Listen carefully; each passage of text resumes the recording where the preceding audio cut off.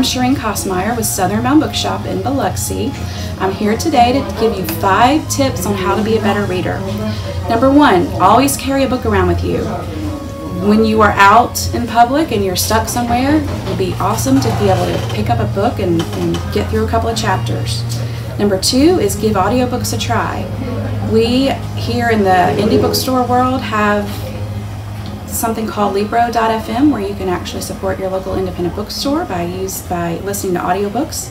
Number 3 is participate in a reading challenge. There are so many good ones that they usually happen for the entire year, so in the beginning of the year you can find one that seems like it would be fun for you to do. Number 4 is to keep a reading journal. A lot of people like to do scrapbooking, like journaling.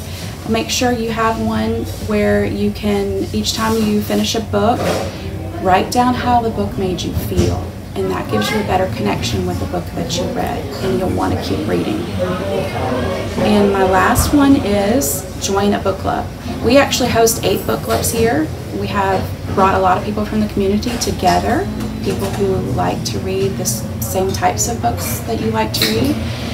We find that joining a book club and discussing books sometimes will make you pick up a book that you wouldn't have normally chosen, and you end up really loving the book and connecting with the book.